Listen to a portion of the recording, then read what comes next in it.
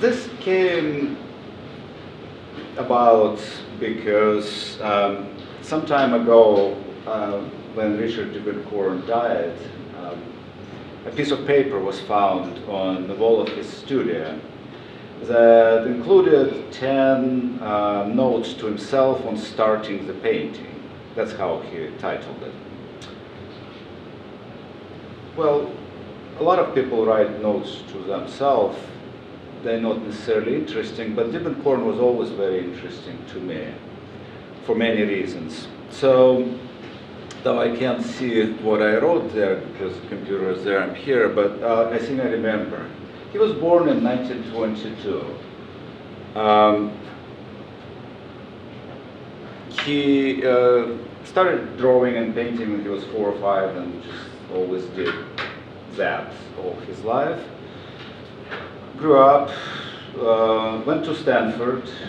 Oh no, he was born in Oregon and then moved to the Bay Area with his family when he was 2. His job was flying above California and doing aerial photography for the map making. What's interesting about it is that his early paintings actually look quite a bit like aerial photography. Here's one from the Berkeley series that was done in the 60s. After the war, he returned to Berkeley and started painting. And this is when interesting things started happening, to me interesting. This is what Diebenkorn does in the late 50s, early 60s in Berkeley. And you imagine that time in New York, New York school, abstract expressionists, everybody is macho, everybody is doing big paintings with a lot of gesture, a lot of, that sort of power and drive. So, de Kooning, Pollock is on the cover of Time magazine with his 3 paintings. So Diebenkorn starts doing that exactly at the right time, except that he's doing it in the Bay Area where nobody's doing it. A few other friends also did, and eventually he became quite well known for that. And did quite well with it, started having gallery exhibitions. And then something interesting happened. Sometime in the early 60s, when he's finally getting a measure of success, he turns around and starts doing tiny little representational paintings. Maybe look at the next slide. So this painting is probably 8 by 10. I can see from here it's square, but it's tiny. It's about this size.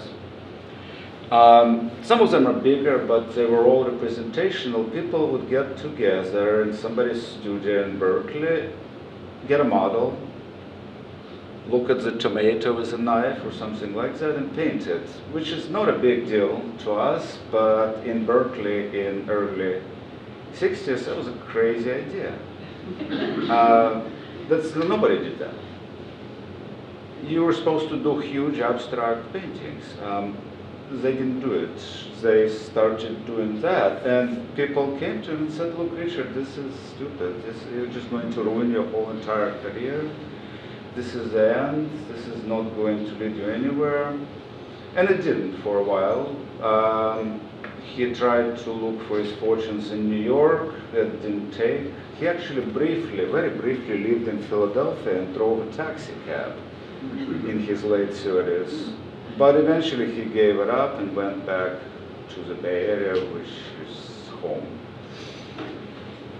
And slowly, little by little, it started taking. Other people were interested, other artists, Elmer Bishop, David Park, Joanne Brown, people that are now known as a Bay Area figurative school.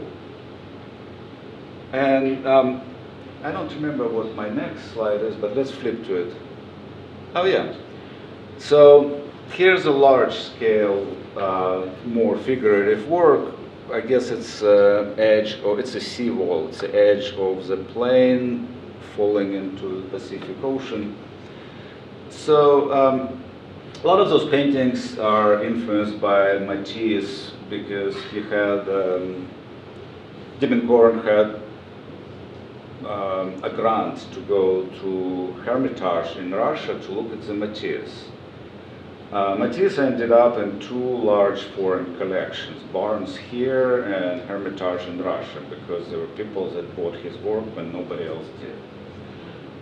So that had quite a riveting effect on Diebenkorn, as visible from his paintings later on. Anyway, so he's doing those representational things. You can see them in the museums now, but at the time it was a bad idea, though he eventually became known for them and did quite well, had a couple museum shows, had a gallery in New York and in California, getting teaching jobs at Stanford and elsewhere, at San Francisco Art Institute.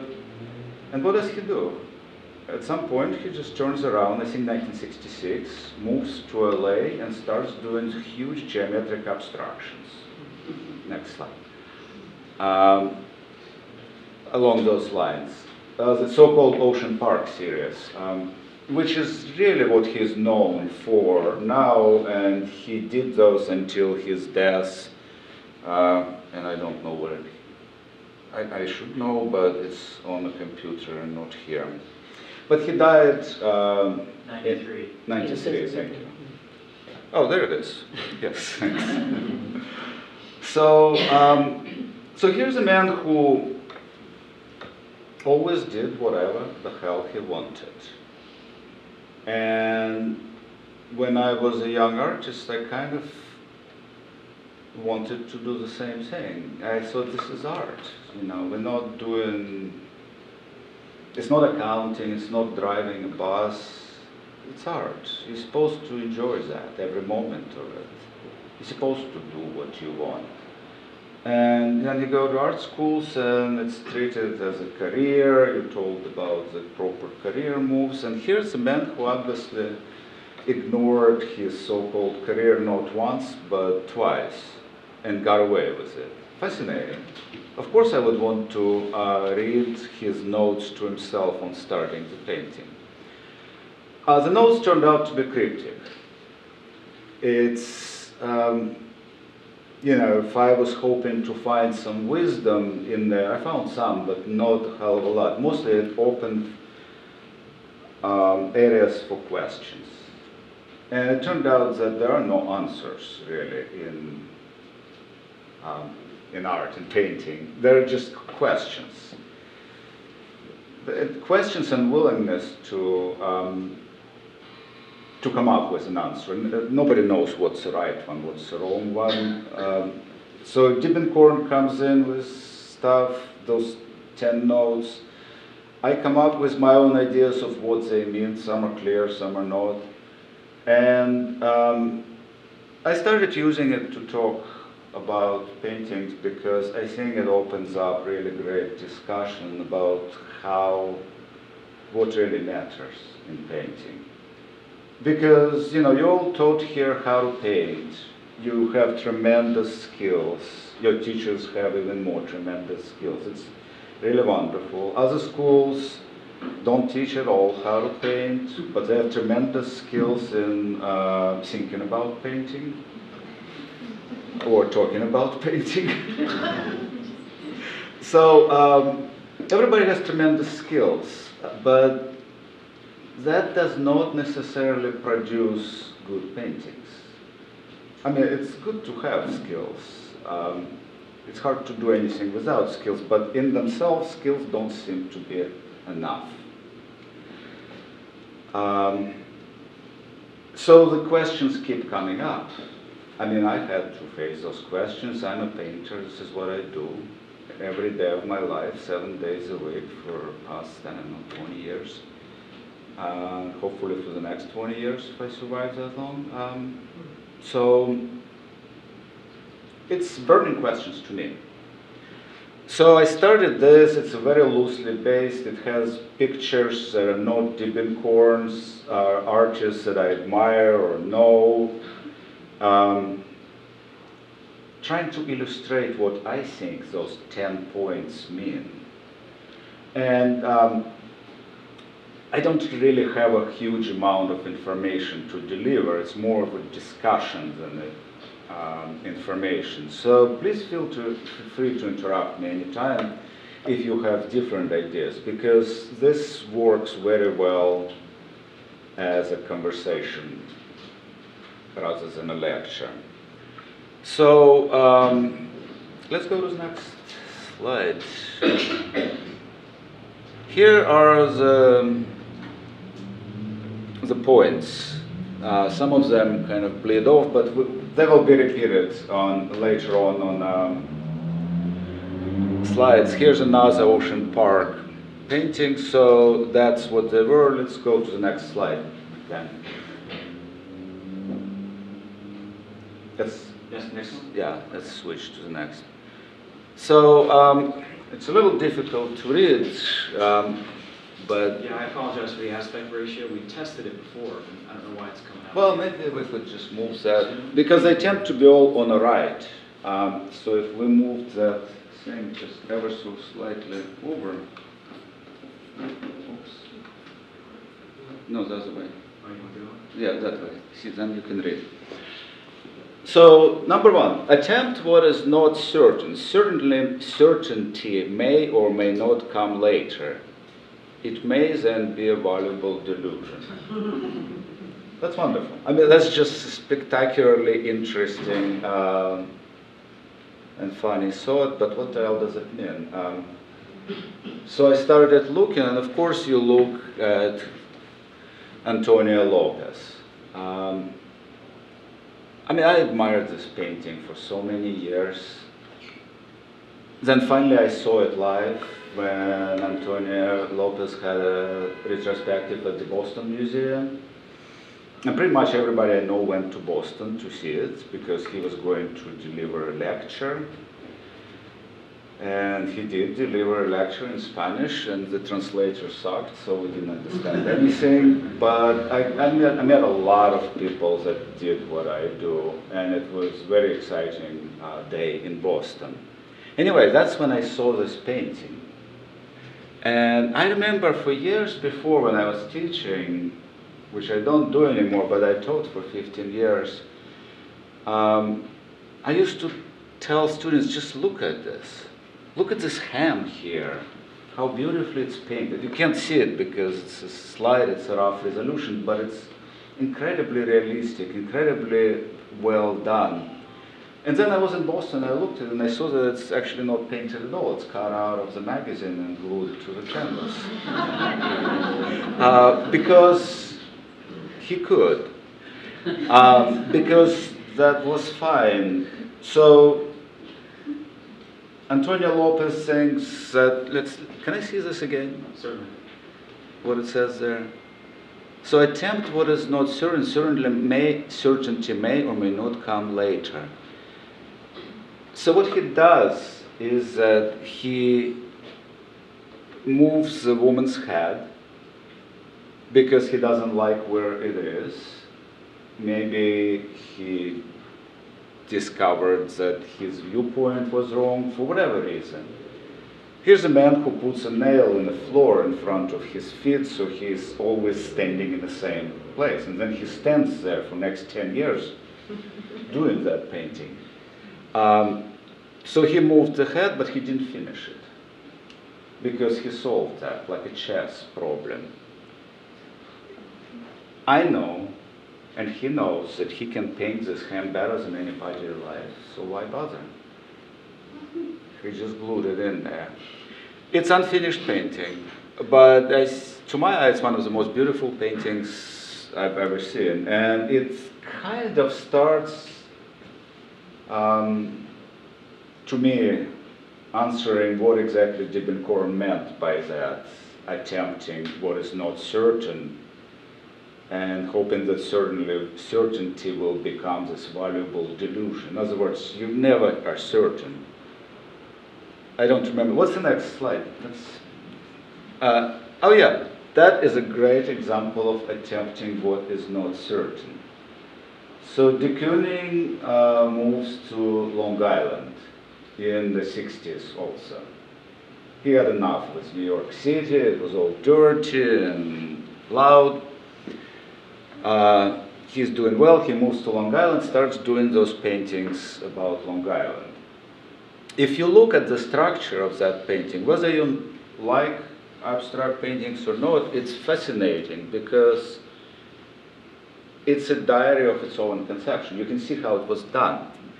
You see this beautiful blue and white structure that de Kooning built on the bottom of it. And he must have taken time to develop it, though it's very forceful, it's also quite delicate.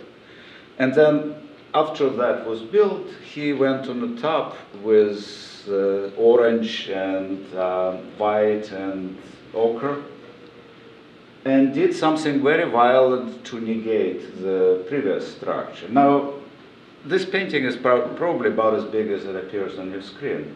So the brush strokes were done with something 3-4 inches wide. That's attempting what's not certain, because if you have a brush in your hand that is 3-4 inches wide and you load it with about half a pound of paint and you go do this, it's very hard to predict what will happen. And this is at the end of working on a painting, when everything is already there. When this beautiful blue and white structure already exists, and he goes and endangers that. And I love that. And I love that about Diebenkorn's noticing it, and I love it about de Kooning doing it, because that's what you have to do. Because painting is not a planned activity. It's a dialogue. It's a negotiation of some sort. You tell the painting, I want this, and the painting says, no, you can't have that, because I don't work like this. And then at the end, something happens or does not. But that's what keeps it ultimately so interesting. It never gets old, because it's always difficult. What's the next slide? Oh, yeah, so we need to see what it says. That's the second. Another fascinating observation from Diebenkorn. The pretty initial position which falls short of completeness is not to be valued except as a stimulus for further moves. In other words, you started. Let's just keep it there so people can see it. Sure. So this is Eng's drawing, which he obviously changed his mind about one of the arms. So it happens to me all the time. It probably happens to anybody who paints. You start, you have this white or gray or whatever canvas, but it's empty. And you do things with it, and it has freshness and intensity, because nothing has gone wrong yet. It's kind of exciting. It's rough, yes, it's awkward, it can be improved, but at the same time, it has that kind of intensity of something lovely and unpremeditated, like a bird song. But Diebenkorn says, well, don't value that, because you have to contradict yourself. And this thing is only as good as a stimulus to go further. Because when you go further, what will happen? You all know what happens when you go further. Things get bad. And then they get worse. And once they get bad and worse, that's, you know, the art students usually get depressed, and artists kind of think, oh, okay, well, there it is again. Because they already know. So that is something that comes to mind after painting for X number of years. You realize that really painting is a result of that long, uncertain struggle. And if you got lucky in the first few steps, it doesn't mean that you got a good painting. It's a good beginning. its then has to get endangered and put into the harm's way, so to speak. So what's interesting about Ang, who I love so much because he's such a stodgy French academician who is nevertheless probably one of the most insane artists that ever lived. Completely, I don't even understand his twisted logic, but he decides to leave all three arms here because presumably that arm was here first and then the other one went in. But they both work. But with the three arms, it's a little bizarre. But he leaves it that way. And you know, this is not 20th century, this is not 21st century. This is Ang. This is, what is Ang? It's probably early 19th. He didn't leave three arms. He didn't do things like that. So he does that because he kind of liked the weirdness, he liked the intensity of this. It's sort of like that Indian deity with a lot of hands that operate independently. I usually have 2 or 3 pictures for every one of those points, so let's see what the second one is. Oh, okay. So this is a little movie, so we can start it, and I'll just... This is a painting of mine, and I just brought it in here because that kind of illustrates my own struggle with what to do with the pretty initial positions. I photographed the painting at the end of every day of working on it. And because I couldn't understand the logic of how it developed, and I wanted to know. So I have a model that was in my studio, and I have this exterior, which is a fire escape outside of my studio. I combined them, but I worked directly from both out there and the model. At this point, I realized that the model was too impersonal. She was looking the other way. It was more of a body than a person, and I wanted a presence. So the same model sat differently in the armchairs that I had in the studio, and I started changing her and also the setting where she goes. At this point, I'm very happy with Fire Escape. It looks good to me, but I'm starting to realize that the model is too large compositionally inside of the painting. I should have made her smaller. So I keep on trying to reduce her intensity so she would fit. Deep down, I already know that I'm going to have to give her up. But for about a week or 2, I just kept on trying to save her. You see how the chair is disappearing? She's kind of blending in more and more. No, finally had to give it up. Got another one. That one looked good. The right size, the right position, but sort of non-committal, kind of, I'm just there. I figured I understand now where she goes and how big she is, but I need something else. So this is a model number 4 that comes in. She was standing on a mirror. We got her fur coat, and once she got there, it was obvious that this is it. So we go with it. So basically from here on, it's all kind of refining and making things look a little better, and then it ends. Probably here on the next slide. So, yeah, I did a few more things to the landscape outside, which I kind of imagined from a photograph of the snowy field. Anyway, so what happens here? So many things go within one painting, and most of it, 90% of everything that was done is not visible anymore. What a waste. And also the struggle. It must have been, well, people ask me, it must have been depressing to get rid of one thing after another. And I don't know, I don't feel depressed about it. I feel that I'm a painter. I love painting more than anything in the world. I love doing it, so I don't care. I can do another one and another one. So I don't mind losing big portions of the painting. I don't mind this sort of searching in the dark without knowing exactly where it will be, because I know how it ought to feel at the end. I just don't know how it ought to look in order to feel that way. So some search goes into it, and it's not a torture, it's a pleasure.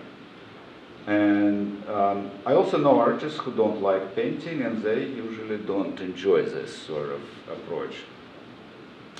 But to me, that's what Diebenkorn meant, because he did the same thing with his paintings, except he went even a step further by making all his mistakes shine through. He never covered anything completely. He never negated something that was there before with something that came later. Because he wanted the record of the struggle, because struggle is more interesting. You know, it's like a sporting game, like a football. Nobody knows how it will end, who will win. Because if they did, it wouldn't be terribly interesting, would it be? So, what's the next slide? Oh, yeah, this is fascinating. Now, we have to see the whole entire thing, but first I'll read it. Do search, but in order to find other than what is searched for. So that's when he starts getting cryptic. What the hell does that mean? But then you realize, of course, this is painting. You think you know what you're searching, but if you knew ahead of time, you wouldn't have to do it. Just like Antonia Lopez didn't have to do this hand, or didn't have to finish the woman's face. So, first time I was in Madrid, I went to Prada, and there was this Infanta Margarita Velázquez. And I just remember looking and thinking, this is the most beautiful painting I've ever seen in my entire life. And it's completely bizarre, too. I don't understand this painting. So I started doing a little reading. But first, you know, while we were there, I would go to Prado every day for a week and look at it, that painting, amongst others. But this painting always, every one of those days. Then I did some reading. Turned out that it's Velázquez's last painting. He died when he was working on it. And it was finished by his future son-in-law and a pupil, somebody named Juan Bautista del Mazo. Del Mazo was a pretty good painter, but not quite Velázquez. He took what the master left after he died and finished it for him. But de Maza also did some searching. He also made some massive compositional decisions which he probably wasn't allowed. He added to the canvas. He thought that Velázquez's composition was a little tight. And it's very difficult to see here, but you can sort of see this separation, Velázquez to here, de Maza from here to there. The same goes on the top. You can kind of see where one ends and another one begins, and you also see it on the right side of the painting. So what he did, he added 3 panels. He wanted Infanta to have a bit more space, or perhaps maybe he wanted her to have even bigger skirt. I don't know. Well, one could argue that this did produce more airy composition, but there was also the question of that convention of the time with the curtain. Paintings were done for the longest time with unstable pigments, so they had to be hanged with the curtains in front of them and displayed only for special occasions. Later on, some advances were made, oil paints were invented, so the paints became more light-fast, more stable. There was no need for the curtains, but curtains denoted expensive, important painting. If it has a red velvet curtain, it's a good painting. Otherwise, it's some cheap, whatever thing. So the kind of a cliche of the time became to paint those curtains on the painting. So the red brocade with gold embroidery moves away, and there's Infanta. Unfortunately, De Maza was not as good of a painter as Velázquez, and in particular, and you're going to have to take my word for it because you can't see it, it's a low resolution slide, it's my fault. But look later in any Velázquez book, or go to Madrid and look at the painting in Prada, it will be worth the trip. What happened is that Velázquez's red brocade fabric looks like what it is. De Maza looks a little bit more like that Italian ham, prosciutto, you know, with a, he didn't get it right. So what he ended up is with this massive slab of smoked ham above the Infanta, which kind of looked dangerous for a little girl, especially considering that she died shortly thereafter. Infant mortality was horrendous in Spain at the time. So this is her last living portrait. So if you think about it, what happened to this painting? Velázquez starts and dies. De Maza comes in and completely fractures the composition by adding 3 panels. Then he does painting on it, trying to match what Velázquez did, but he can't. He doesn't have the skill. So what he ends up with is something entirely different, something with prosciutto and weird surreal business. And that's what happened. And then I show up. And then I come into Prado and I look at it and I'm completely transfixed and I think this is the most beautiful painting ever. So what does it mean? Does it mean that what De Maza did is actually good? Did he actually improve the painting? I don't know, but what happened here is a classic situation of doing a search, but in order to find something else. Because everybody was purposeful. Velázquez was purposeful, but he didn't get to do what he wanted. De Maza was purposeful, but he couldn't do what he wanted. And I was purposeful, but what I saw was not what I thought I was looking at until I read later. So, kind of acceptance of those mysterious ways that painting moves makes it so much more exciting and opens up how it actually functions, to Diebenkorn anyway, and I have to agree with him. Let's go to the next. So here's the Richter's portrait of his young wife and the baby. That's from 1980s. Richter, of course, went to Düsseldorf Academy, which was at the time very, very traditional, very classical art education. He did everything you guys doing here. He did the charcoal drawings, he did the Greek casts, he did the models, he did the cadavers, everything.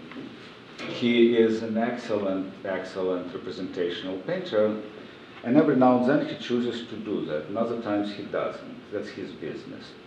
But what's interesting is that what he does with some of his, this is a beautiful painting underneath, and then he takes a squeegee and drags it right over the beautiful surface that he created painstakingly.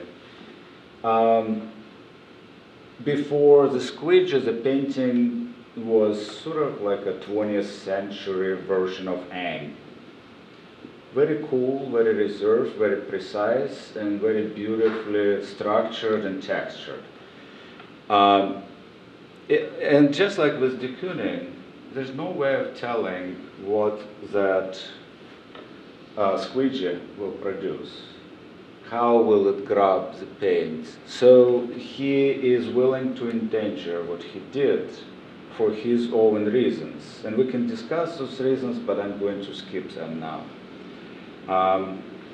what interests me here is not so much his reasons, but that his willingness to put this painting, this beautiful thing that he created, in a terrible danger.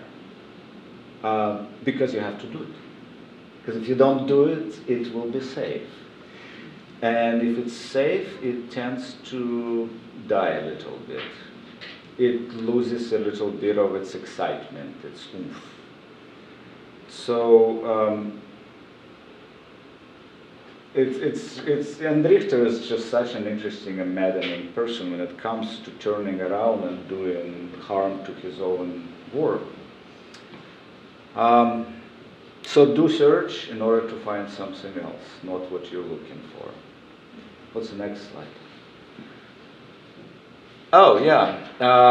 This is Shangram. Shangram Mojumdar, he's a friend of mine. He's an American painter, lives in New York, teaches at MICA in Baltimore. Doesn't paint like this anymore, but about 10 years ago he did. His superior skills, like incredible skills, but also that sort of intense involvement with the color, very, very Indian color. Those kind of intense, deep, slightly dirty, earthy colors. So he started doing what is very difficult to do. I don't know why it is, ceilings with things protruding from them, nobody does it right. Just like the river or the water and reflections, nobody does that right either. Or mirrors.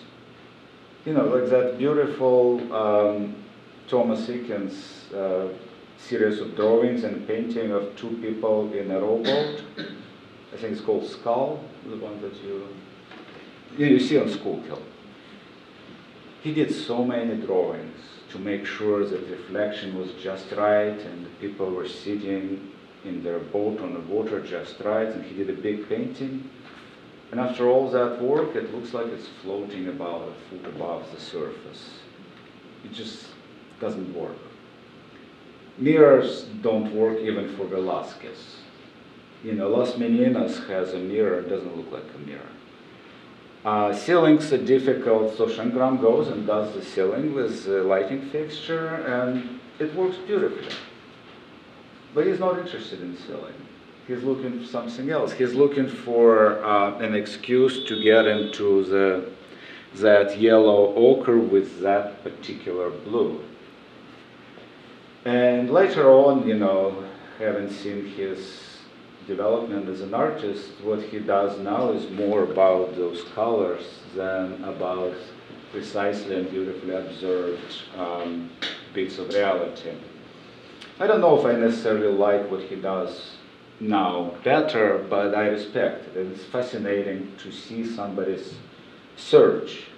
And it's a search, the real search. I mean, the definition of search is you don't have it, so you're looking for it. Otherwise, it's not a search.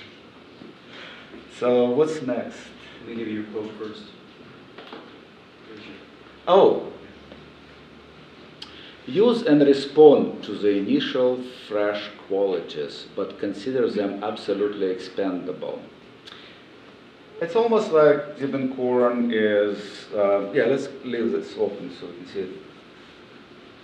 He's kind of repeating himself, or he's trying to say the same thing in several different ways to clarify it for himself, because it's basically what he said earlier, about the pretty initial position and how it's expendable and how it can lead to further delusions.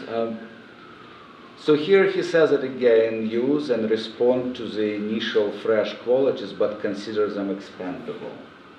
In other words, something brings you into the painting. It's very interesting. You look at things. You're all trained to observe here. You look at models, whatever, still lifes. Most of the people don't observe.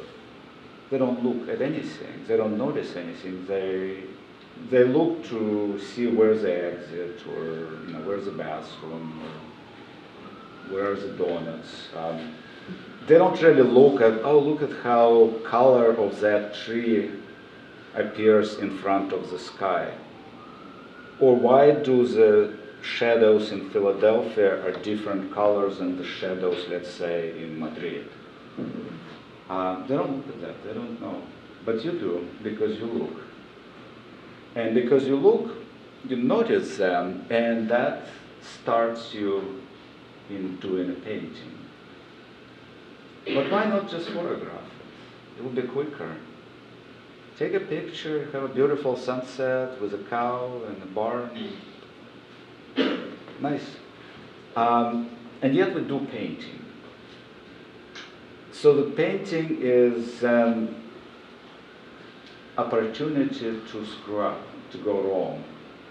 This is where you come in. You are an imperfect machine for making paintings. We all are imperfect. Camera is predictable. It will do what it does, especially if you know how to use it. But we're not predictable. I've been painting every day of my life for most of my life, and I still have no clue what to expect. So that really is an integral part of the painting. You can't get it out of there, because if you do, nothing is left, just a pretty picture. So maybe that's what Diebenkorn means. Maybe that's what he says, that you need the initial fresh qualities of the reality to start it, but ultimately painting is not about that. It's just to get you going, to just push you into direction of, okay, I'm going to look now. And then see what happens. Let's go to the next slide. That's my discovery. Liu Xiaodong. I don't know if I'm pronouncing it right. Maybe it's Xiaodong. He's a contemporary Chinese painter, and I think he is absolutely spectacular. Large format usually, done entirely on location, outside, inside. This particular one is indoors. He did a series of paintings about the prostitutes in Hong Kong, I think. But he also did some really epic outdoor scenes, and you see how the reality is very beautifully observed. And if you see the painting in real life, which I was fortunate, I saw a show in Seattle, they're beautifully painted. And yet he allows them to stay awkward. This is a man who can do anything he wants with reality.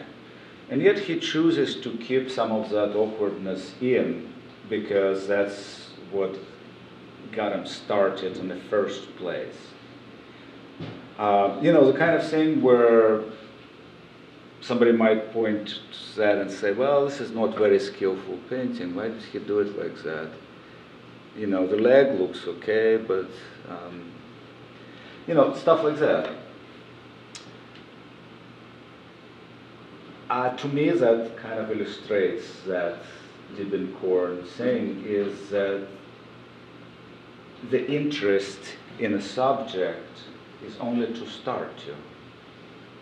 But that when Liu Xiaodong enters into the painting and starts working, the painting becomes about him.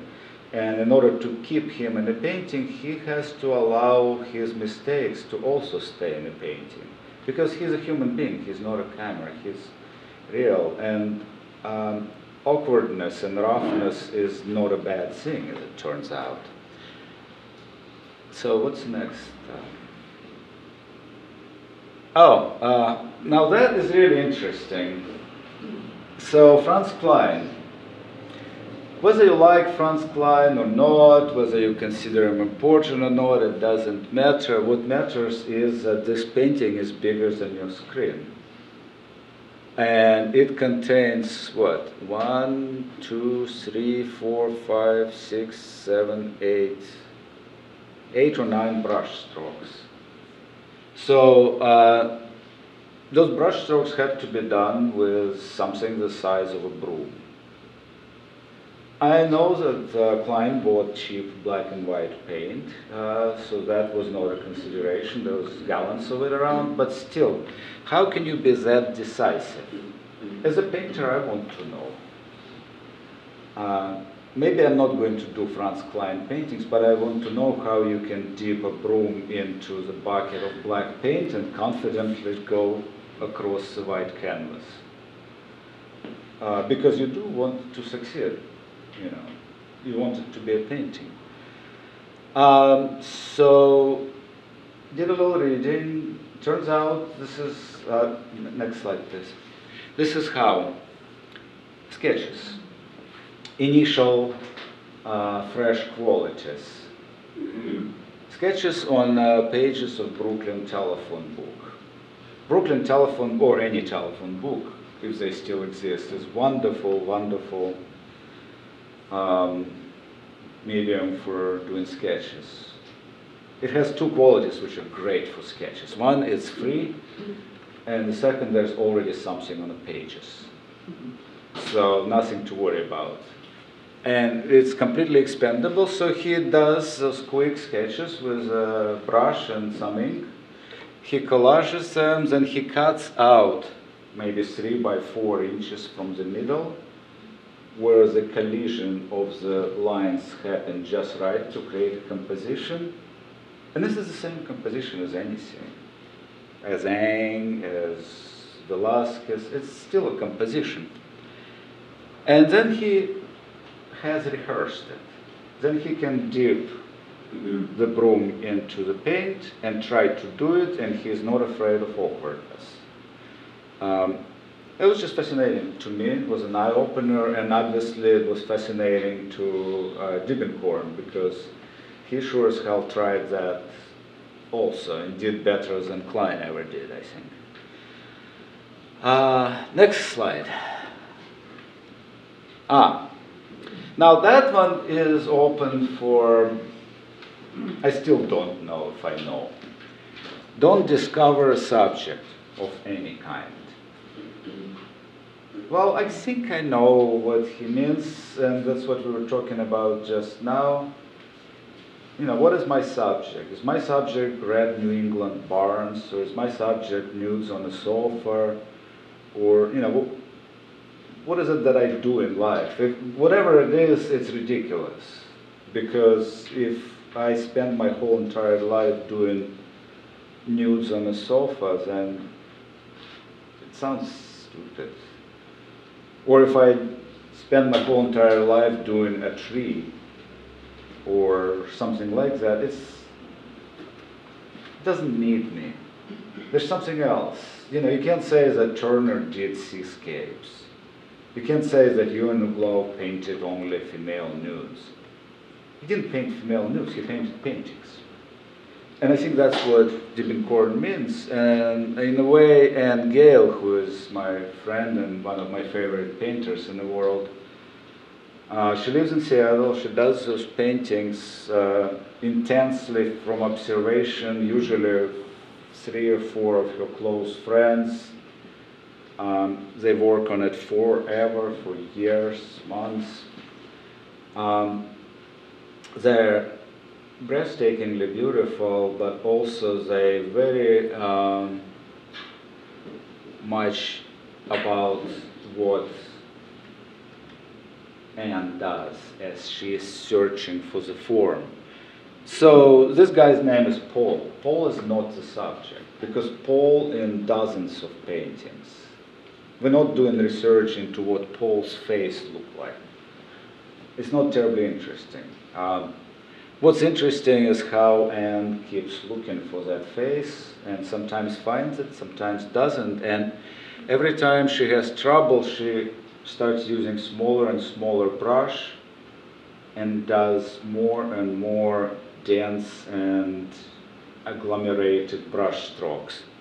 And when she is sailing through, things are much bigger.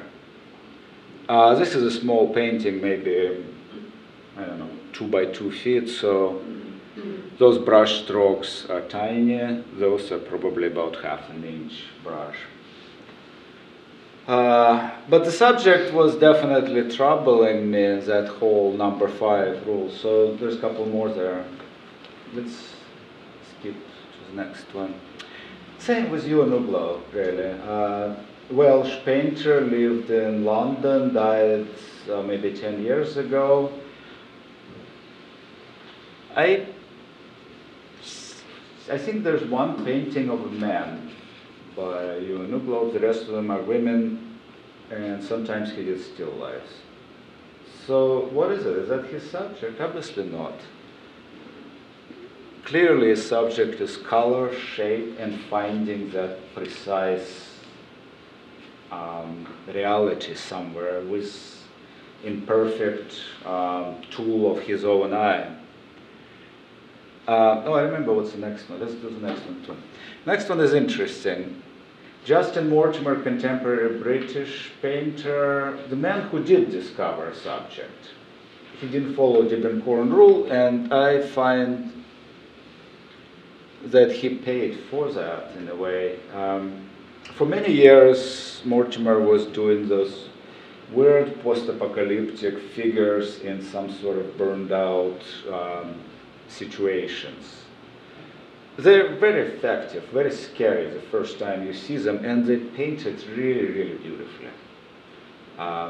Skills are amazing.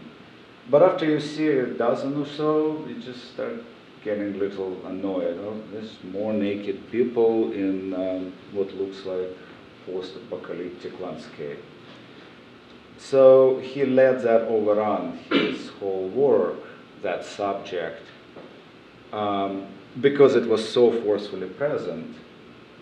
And eventually had some sort of crisis and now does something entirely different. What else is there? Oh, now that is interesting. That's about 6. Somehow don't be bored, but if you must, use it in action. Use its destructive potential. That is probably one of my favorites. So, Larry Rivers was started out as a jazz saxophonist in New York in 1940s.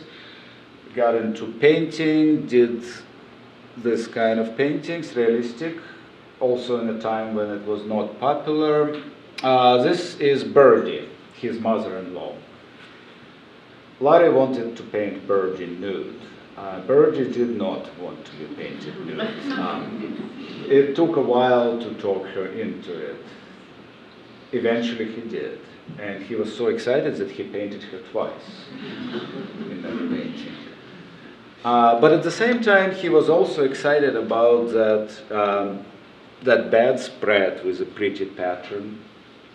And the headboard of the bed with a, what is it called? Wicker? Caning, right. They were both kind of slightly technically difficult things to paint because it has to be precise. Diebenkorn tried doing the patterns on fabrics that Matisse painted, and they're very precise patterns, and sometimes it worked, sometimes it didn't. So Larry Rivers tried that. And it worked quite nicely for him, so the moment he was bored, the moment he didn't want to do it anymore, he left it. He didn't really use the destructive potential of it. He just, being a musician, he was honest. He started, it works, he stopped, went to another thing. Same happened with the caning. About half of the caning is absent. Because why bother? But, so he stopped short. And the next slide, I think, I don't even like Richard Serra. This is Richard Serra. It's American contemporary artist. Usually is known for those massive Hortense steel installations that look like fences. I mean, I like them, but I've seen them for so many years and they're always the same that it kind of gets old. But this is interesting. This is Richard Serra, who's all about this macho energy. He's just this gruff and tough macho man, and everything he does is heavy and rusty and, you know, has sharp edges.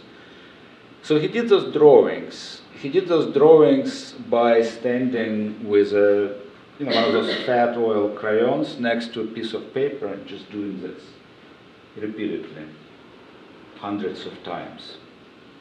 So that's where those lines come from. It's boring. It's a boring thing to do. He knew that. A lot of stuff that Richard Serra does is boring to do. But he used its destructive potential, because if it keeps going, it becomes, there's certain kind of nasty and mean power about it that he was after. Again, whether I like it or not, it doesn't matter. I have to admit that he was successful at doing this. What's our next? Oh, this is interesting. So, before I go much further, are you all staying awake? Because we've been going for an hour and I still have quite a bit there left. Okay. So, boredom with a subject, with a painting. This is a painting by David Ollerking, my friend, wonderful painter. At some point, what David does is that he lives out of his car and he drives around little towns and paints streetscapes on site. He went to Allentown, God knows why. Parked on the main street, started painting. 2 policemen came up to him and said, "Sir, you can't paint here." And he asked them why, and they said, "You need a license in Allentown to paint on the street." I said, "Well, I never heard of that." Because, you know, David, he drives this old Crown Victoria, which is all covered in paint because he lets children paint on it. He's also covered in paint, and he's usually with a giant stogie in his mouth. He doesn't look respectable. The car doesn't look respectable. The policeman obviously thought that this is not what should be on the main street of Allentown. But he refused to leave because he wanted to finish the painting, so they locked him up. They locked him up in Allentown jail. I mean, nicely, didn't break any bones or anything. But they're also kind of unfamiliar with contemporary world because maybe it was Allentown, so they forgot to confiscate his cell phone. So there he is sitting in the jail in Allentown with his cell phone, and he's a serial Instagrammer, so everything went into the Instagram about this is a painting in Allentown, now I'm in jail because they say I have to have license to paint. So people started calling from all over the world to Allentown City Hall and saying, "What the hell are you doing? What license? Who are those policemen?" So there was a massive scandal. It all ended very nicely with the mayor of Allentown personally apologizing and buying that painting to hang. But while he was doing it, you know, we were texting back and forth and other people and asking, "What the hell are you doing painting in Allentown anyway? You could get more inspiration on the Walmart parking lot."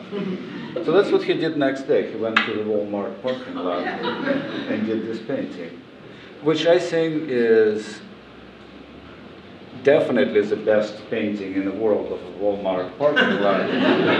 But I actually think it's one of the most beautiful paintings I've seen. It's all there. And you know, he doesn't take very long with those paintings. So that's, so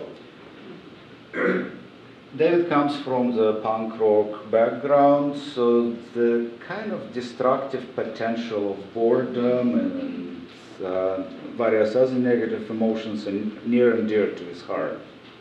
He uses it in the painting. He never paints pretty.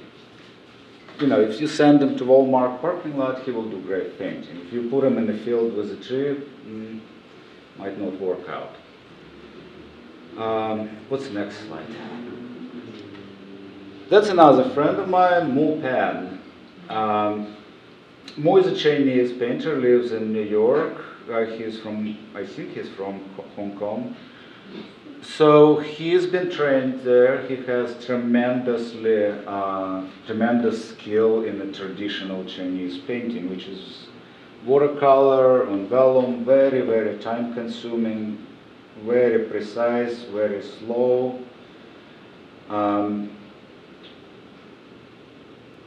Delicate stuff. But, you know, Mo is sort of more of a fan of martial arts, and Bruce Lee is not interested in delicate stuff. But that's his idiom, that's how he works. So he's bored sitting there with his tiny little brush and painting every single hair on a bulldog. So he amuses himself as he goes, and as a result, that is a classic Mo Pan painting, and they're just absolutely wonderful and intense because all of them are about that collision course of where his skills and his interest takes him and how they don't just really live together very nicely. Next. Number 7. Mistakes can't be erased, but they move you from your present position. And your present position is a bad place to be. Because the only thing that remains in the present position is the dead thing. The live things don't remain there, they move. So, Diebenkorn certainly did not erase his mistakes. And I admired it so much from him, and I wanted so badly to find my way into it. And I'm still working on it. It's probably one of the most technically difficult things what one could attempt to do in a painting. To keep the bad stuff in and still have a good painting. You can't think of anybody more precise and more controlled than Piet Mondrian. And yet there is a drawing of Piet Mondrian with mistakes and corrections, all left in. It's fascinating. There's probably a couple more about the mistakes, so let's see. Oh yeah, that is another Antonio Lopez with pumpkins. He takes a long time, very, very long time. The pumpkins started rotting and collapsing on themselves. He was racing with that process. It's very hard to see, but again, if you look at one of his books, you will see that there's a lot of little kind of service marks, like little check marks where he put in a little cross or little check mark where key points of reality converge, so he can have everything exactly like it is. And he is very good at doing that, and he likes doing that. So everything is precisely how the reality is. The only problem is that reality is faster than Antonio. The pumpkins started collapsing on themselves from the rot, and he was racing it, and you can see on the drawings the check marks moving down ever so slightly to try to catch up. As it happens with most of his drawings, eventually he declares it a giant failure and stops it. And of course it's probably one of the most beautiful drawings one ever seen, but not to him. What else is there? Right, so we're talking about mistakes. Again, Frank Auerbach, you can love him, you can hate him. I love him. But I don't love him because he does beautiful drawings or beautiful paintings. They're not beautiful. They sort of have, pardon my French, fuck you look to them. They're intense. They mean intense, and very purposeful. He wants to find it. He usually starts those charcoal drawings on the heaviest watercolor paper you can find, almost cardboard. And so much work goes into it with erasing, adding more charcoal, that eventually there are holes in it which are patched with more paper. It's fascinating to see them in real life. But what really happens is that every mistake that Frank Auerbach makes is really what his paintings are made of. There's something about London that has this huge population of those crusty old men that like to do nasty things to themselves and their paintings. And the results are sometimes absolutely beautiful, but not always. I think the next one is probably Bruce Samuelson. Is it? Yes, it is. So Bruce was my teacher. He still teaches at the academy. And in a way, that's Bruce's take on making mistakes. He does all of that from observation. But he does not build from, from general to particular. So he strays sideways, and he accommodates all those detours into the painting or pastels in this case, which really what makes them his. He admitted, yes, I didn't get it right. But if you admit something like that for 20 or 30 years, you become known as the guy who does that thing. And that's and they're really beautiful that way. What is his last name? Samuelson. Bruce Samuelson. What else is? Oh yeah, this one I don't understand at all, but I'm trying. Keep thinking about Pollyanna. Now, Pollyanna is complicated as it is. I didn't know what it was. It's a bit of American trivia. I had to look it up. It was a children's book and a movie about this abnormally optimistic little girl. She just was positive as hell. And her name became known as a sort of like a symbol of that unreasonable positiveness. So what is he talking about? I don't know. I'm thinking maybe what he's saying is that there needs to be an outsized dose of idealism in painting. You really have to hope for the best, because most likely it's going to be bad. Because, if you think about it, most of the paintings are bad. I would say 90% of them. They're awful.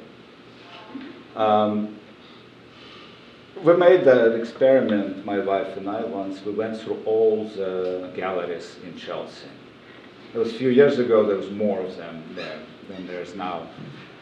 Literally hundreds. Just to see, what if we saw it all? How many good things would there be? When we came out, she cried, because it was so bad. It was so hopeless. There really wasn't much. Then I had another experience in Perugia. I was teaching the summer class nearby, and Perugia has this wonderful Renaissance museum. What's wonderful about it is that it's not selective. When you have a beautiful Italian Renaissance painting at the Met, it means that it took a lot of effort to extricate it from those Italians, steal it basically, and bring it to New York and hang it there. Lots of money, lots of effort, lots of insurance, lots of God knows what else. In Italy, it's just all there. So everything went into that museum. And, we think Renaissance is that moment, that special moment in the history of humanity, when everything was so beautiful, when everything fell together, and people produced those timeless masterpieces. And you feel so special about that time until you go to Perugia, to the Renaissance Museum, and you see all the bad ones. And there's lots of them. Just awful. And then you realize, well, so that doesn't change. Most of the art is always terrible. Most of what each one of us will make is probably going to be a failure. And it's fine. So maybe that is what Diebenkorn means. Maybe it's that you need this kind of unusual optimism to even get into this business, because why are we in it if our attrition rate is so high? And Albert York comes to mind. One of my favorite painters was a gardener in Long Island all his life. Did those little paintings on plywood, sent them to a gallery in New York who showed them. He never showed up for any of the art openings or interviews.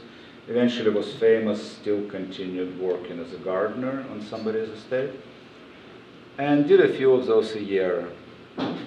And there's something, you know, the word Polyana comes to mind, is that, like, what is this thing? What is this painting about? I don't care, I love it. It's kind of unusually bright outlook on life and on what it takes to make a painting. We have to hope for the best, because most likely it will fail. Let's switch the slide. That's another unusually optimistic artist, Gilbert Lewis. He was a Philadelphia artist. Many of you probably met him. He used to work first at Pearl and then at Blick in the paint department. Gilbert was that guy with a bald head. Now he has Alzheimer's, so he doesn't remember anything. But I have that painting of his.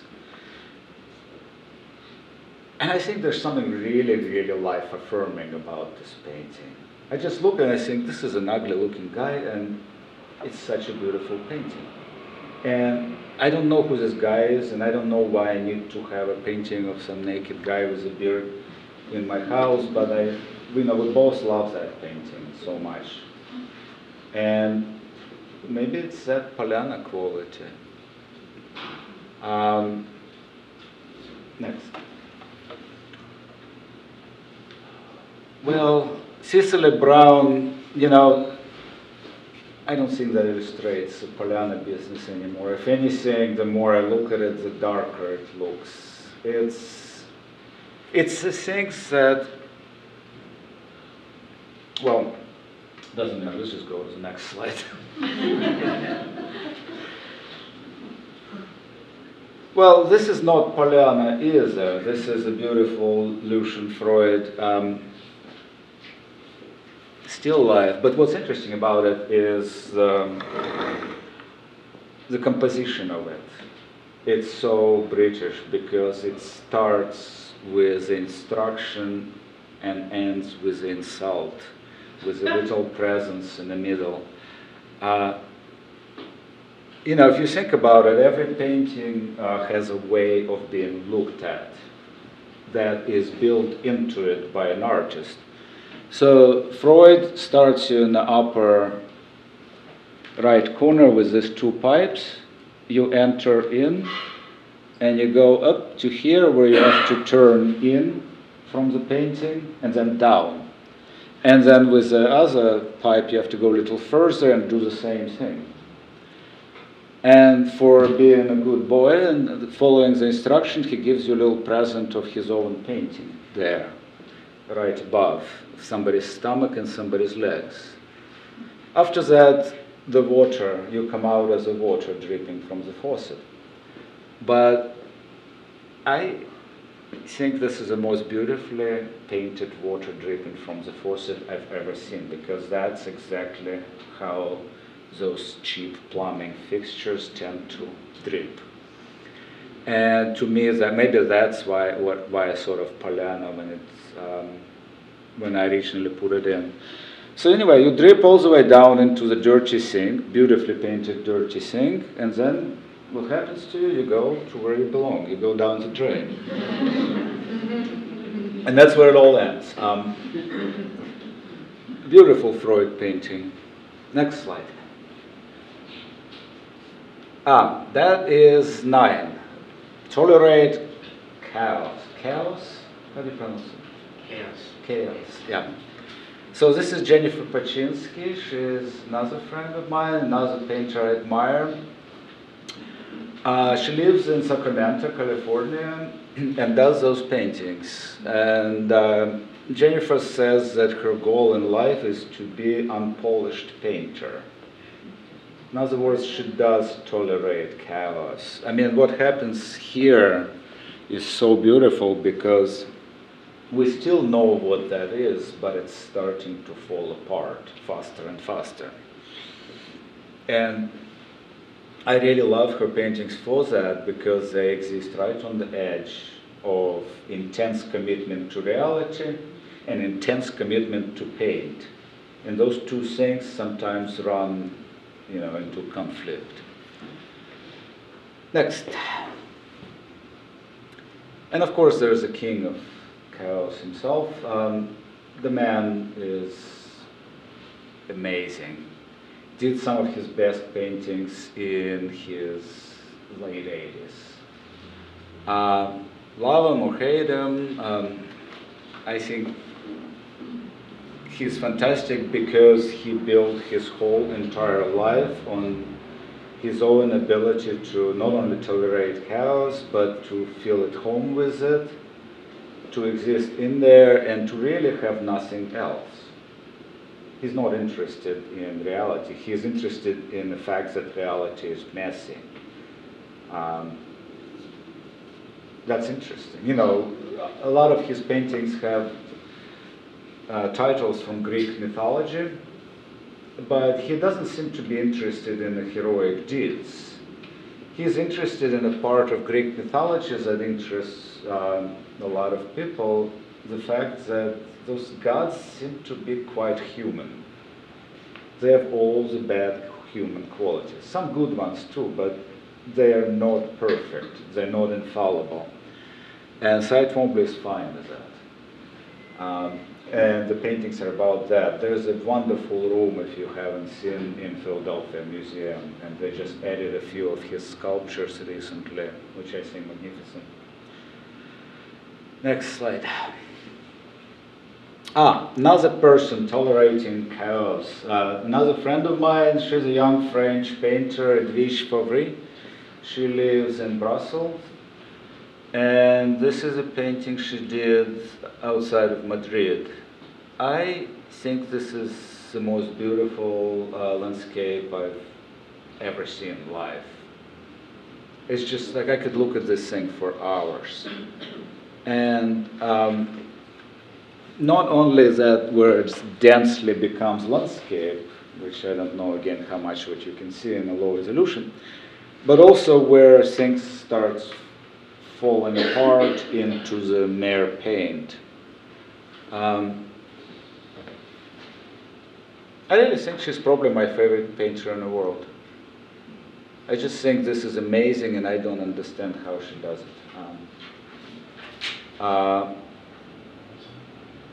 Well, let's continue because, this is going to go. Okay, be careful only in a perverse way. So being careful, we already figured that that's probably a bad thing, at least to Diebenkorn. But you can still do it. You just have to be perverse about it. And I put that picture a long time ago into the slide. Mikhail Bormann's contemporary German painter, started as a commercial photographer, actually started painting in his mid-30s and turned out to have amazing facility and capable of doing really good technical painting. But being a German, he likes a little darkness in those paintings. And that's kind of reliably there. So everything is good here, everything is lovely, except that you realize that the girl doesn't have legs. She's just kind of floating above the tabletop a bit. So that gets a little tiring. I kind of like him less now than I did maybe 10 years ago, but I still find it fascinating that somebody could start in their 30s and get that good. Next slide. Well, just because we are really running late, and let's skip racial literature. I can explain to you how that relates to being careful in a perverse way, but I think we have more interesting thing.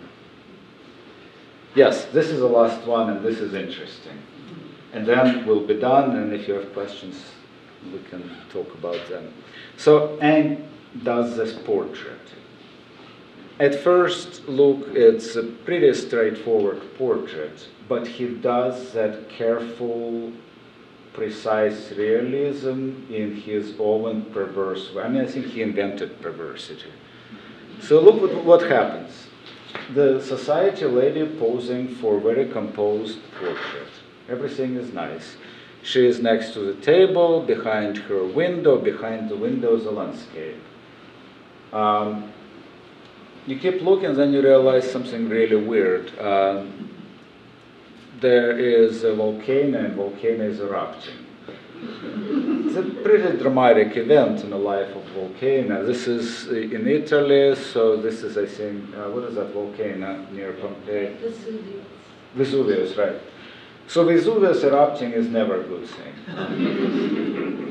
And it's also quite loud thing. But she is paying no attention, so she doesn't hear that loud eruption.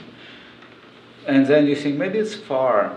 And then you kind of start feeling the distance between her and the volcano, because the plume of feathers on her head is exactly the same shape as a plume of smoke coming out of volcano. And that little juxtaposition kind of drives home that immense distance around the Bay of Naples between her and the volcano. And you start feeling that there's so much space there. And you start realizing it's not about the lady with her hat, it's about the space between, space that is sitting on the top of the Bay of Naples. It's beautiful, clear space, but it's completely airless because there's no sound, even with volcanoes. So it's like you're in this vacuum in outer space. And just when you start feeling really slightly weird about this whole thing and hard to breathe, you notice a little silver bell on the table next to her hand. And the sound of a little silver bell is the only sound that is in the painting. Everything else is silence in a vacuum. That is typical Ang. I mean, can you get weirder than that? I don't think you can. That's just absolutely wonderful. He does one thing, but then he does the other thing. So it's fascinating how, this is the last slide, how these 10 simple observations about painting makes you think about so much of what matters, what doesn't. How does one go about trying to do a good painting? Every time I look at this slide lecture, I always change something because I disagree with myself. Like last time I did this talk somewhere, maybe a couple years ago. I look at it and I didn't want to talk about racial hatred. I didn't want to talk about Cicero Brown. Not that I like him any less, it's just, it migrates your understanding of a painting. Everything is fluid, it's fascinating. If it weren't, it would become boring.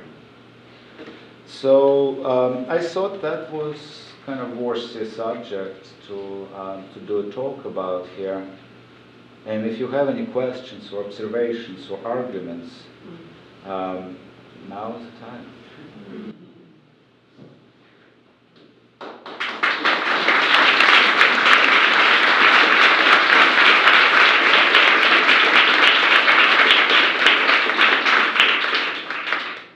Yeah. Question. So given the fluidity of what you've talked about, just really heady stuff, how do you look at your previous work through the years? There is definitely a certain point before which everything is embarrassing and very painful. My parents own several of those things and I keep on trying to steal them, but oddly enough it has nothing to do with skill, it has to do with honesty. You know, like all the art students, in the beginning you try to be somebody else. If you're smart, you mix that. You make a salad of somebody else's. So nobody says, oh, well, that looks like such and such. So I was as guilty of that as anybody else, and now it's painful for me to look. It's like, why did I want to be, for example, Richter at some point when I could be myself? So at some point I stopped trying to be somebody, and I'm kind of okay with those paintings from that point on, even if technically they wouldn't have satisfied me now. So that's what Did you find there was a rule that was the hardest to learn? Rule? Yeah, one of them. Of his? Well, giving things up as you go, that's hard. It's not hard because it's unpleasant or scary. It's hard because in most of the human occupations, not getting what you set out for is failure. Let's say you're a dentist and you're drilling teeth and you drill somebody's tooth and then there's no improvement. That's a terrible failure as a dentist goes. But in painting it's perfectly fine because maybe you'll find something else there. And that took a while to internalize, and I still forget. I still get upset when at the end of the day I look at my painting and I lost everything that I had yesterday. I think this is awful. How can I live like that? This is depressing. But then later you realize that this is what makes it fun. This is what makes it endlessly fascinating and hopefully can last a lifetime because it never stops being challenging. On that sort of video you played of the progressions of your stages of a painting and the way it kept changing and moving, I can think of a lot of painters who would do that on different canvases. Like Manet comes to mind with his Execution, where he paints it and then he's like, no, that's not right. And he gets another canvas and tries again and then tries again the third time. Yeah. Why not make a different painting? Why keep working on the same canvas or panel or whatever? That's a great question. It never occurred to me to try to spread it. I suppose because the layers are not solid, there are holes in them. So in any given painting, there are holes through which you can see the original first layer. So the painting develops like a sandwich in a multi-layered fashion, and my particular painting has to be that way. Because I am, well, I'm a fast painter because I'm not a kind of person who will build a wall brick by brick. It's just I don't have enough concentration for that. But I do like slow paintings. I mean, I like Antonio Lopez, I like Ang. So I can only do those kind of paintings by doing series of fast paintings on the top of each other and allowing some of the stuff underneath to show. That's just the way I found for myself to do that kind of painting. Does that make any sense? Yeah. Okay. Well, and everything else is clear. So, if no questions, then thank you. Thank you.